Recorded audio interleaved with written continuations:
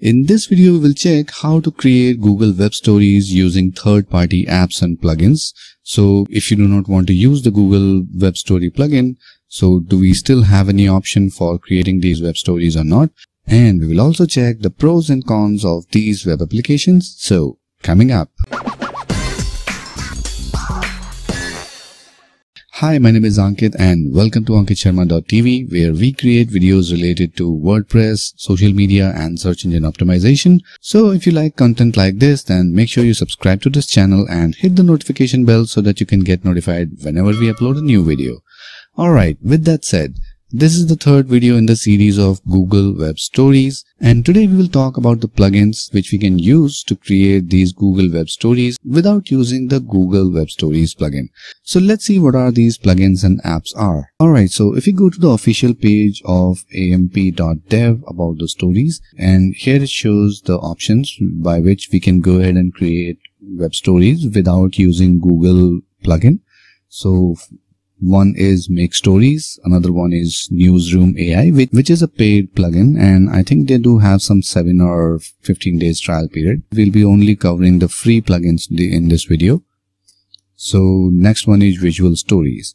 So first of all, let's go ahead and take a look at MakeStories and let's see how this works. Alright, so this is the main website of MakeStories. It's in beta version right now, and it almost looks like an advanced version of that Google plugin which we have seen, and looks very close to Canva and other image editing applications online. So let's go ahead and sign in. So let me just log into my account. So right now I am inside my account, and here is the first dashboard. Here are the 2 stories which I have created using their platform, and let me show you how the interface actually looks like. So we will go ahead and create a new story and let's see how it works. Alright, so I'll be giving you a quick tour and I won't go into much detail, and it's very much like the Google WordPress plugin but with some advanced features here. So first of all, we will go ahead and select a background for our slides. And then we can also choose the layout.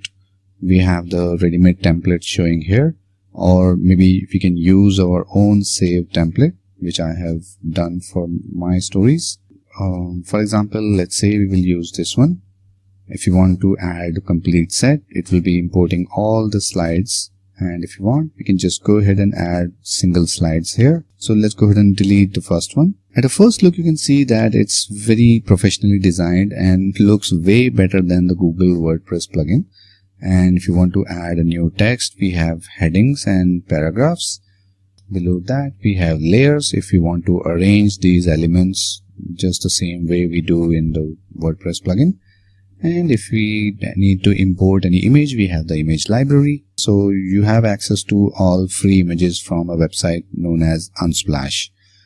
And also you can add elements like some little illustrations and custom shapes. It's very similar to online tools like Canva. So if you have ever used those tools, you will find it pretty easy to handle. The new thing here is that you can also add your music so that it will be playing in the background of your slides, which is not yet present in the WordPress plugin of Google Web Stories. So hopefully they will add that as well. Alright, so here is the first slide. We have our title, we have the sliding bars on the top, we have the second slide here. Here we have the sharing icon, almost like the same way we did in using our WordPress plugin. So once we back in our editor, we can go ahead and save this as our template. Now let's go ahead and check some settings on the right hand side panel. Here we have the first section as design, which will show the design option of a particular slide. If we click on the first slide, we have the image settings here. We can enter the alt text for the image used on this slide, so which is something good for SEO. You can also apply some filters on the image used. And if you go to animation, here is the animation part, which you can add animation to your different elements. If I go ahead and click on this button, I can add animation effect to fade in. So this will fade in and it will fly out. We can try different animations for various elements. The next is the settings tab, which will show us the settings for the whole story, not one slide. So the first option is bookend. So if we select all, we will see all of these sharing options with the sharing icon, which was showing on the top here. And we have a option of SEO where we can select the post type. So if your story is like an article or an event or a recipe, so you can select the type of post it is. Is it an article, event or recipe? So which is a good point for SEO purpose again. You have the publisher setting, we have the publisher name, the logo, favicon icon and the poster. Almost the same settings that we have seen in WordPress plugin. And another good thing here is that you can add a Google Analytics tracking ID, which was actually missing in the WordPress plugin of Google Web Stories, which is a big drawback for that plugin. And I really hope that they can fix it in the final release. Because what's the point of these story posts if you can't track it in Google Analytics? Right now you cannot do it in WordPress plugin, but here they say that you can do. So good to know that. And also we have a Facebook pixel. Alright, so you can also turn on and off the auto advance, same way that we do in WordPress plugin. And along with that, you can also do a cursor tracker. I'm not sure how it works, but it is there. If you want, you can go ahead and try it. So this is how you can use this online tool to create Google Web Stories for your website. And let me show you how you can link these stories back to your website or any blog post. So let's go ahead and publish this first. Once I hit on publish, I see two options, publish as web story or we can export for social media. So let's go ahead and first take a look at publish for web stories. So we have an option to export this whole thing as a zip file. You will get all the images and the code so that you can add it to your website if you are not using WordPress. You can also publish the story files as a zip to your FTP, so you can directly go ahead and upload the files on your server and use it right away.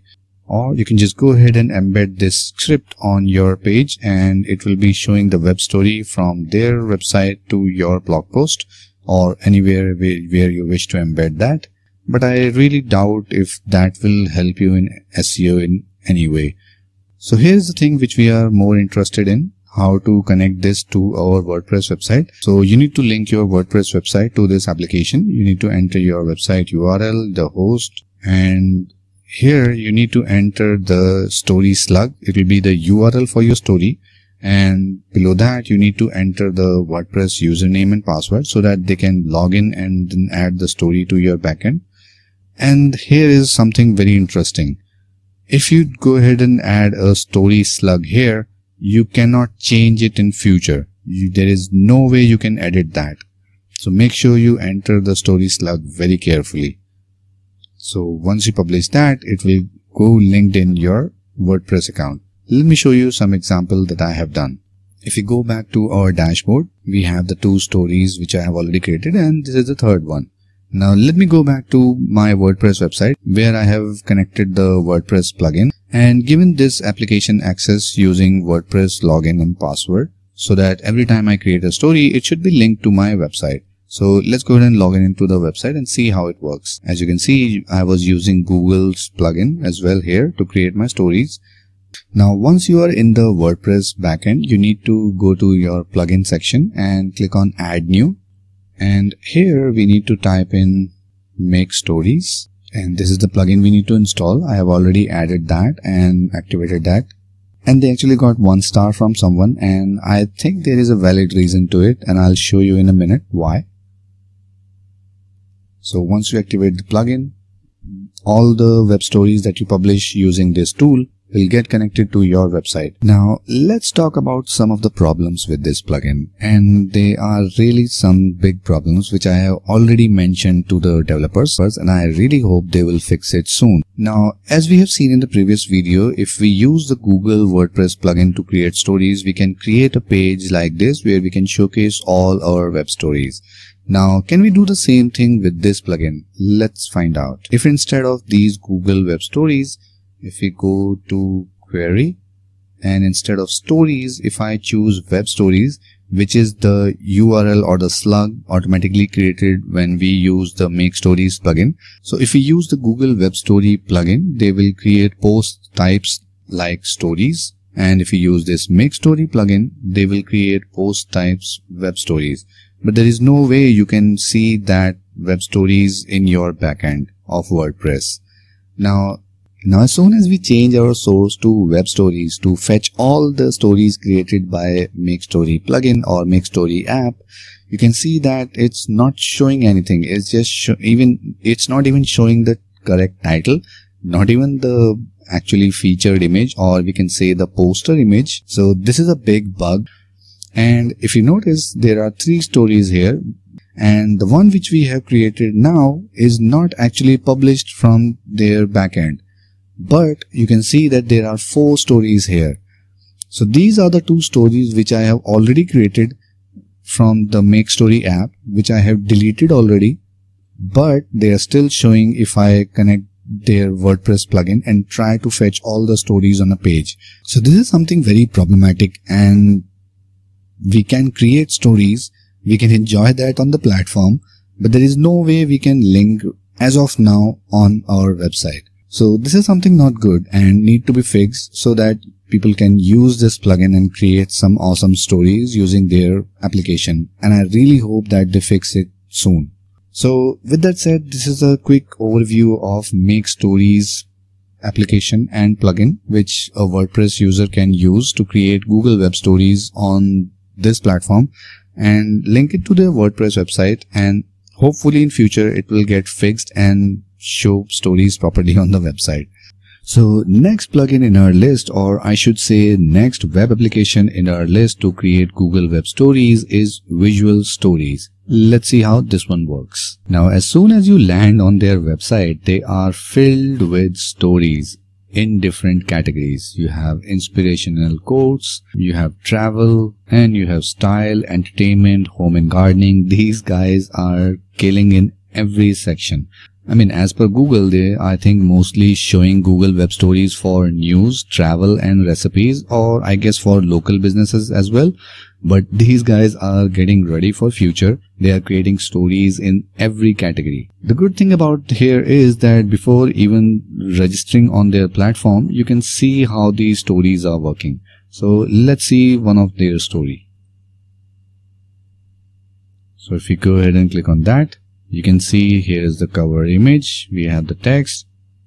New thing is we can see the writer or the publisher of the story with the date, almost like the WordPress author and the publishing date of the story. And again, we have the slides here, the normal images and the text below this. And if you have a video, you can mute or unmute the sound. We have the share option. If you go ahead and click on that, they will give you more options to share.